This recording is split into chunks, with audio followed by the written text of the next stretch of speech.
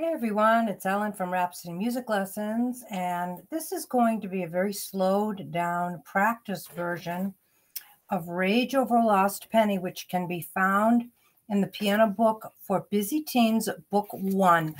This is on page 10.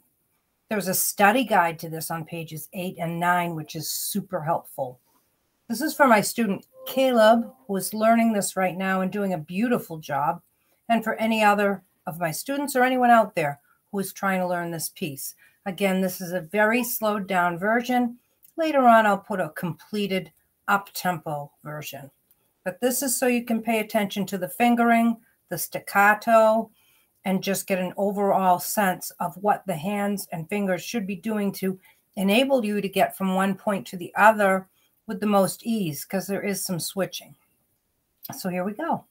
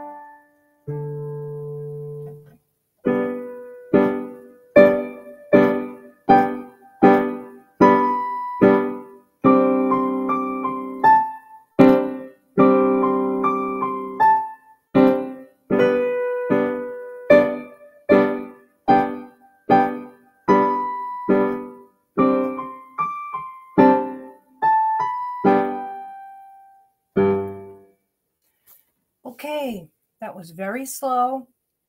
Sections 1 and 3 are very similar. Section 2 is very different. And once you get feeling good about it, you can then work on increasing your tempo. I hope this helps, and I'll see you next time. Bye-bye.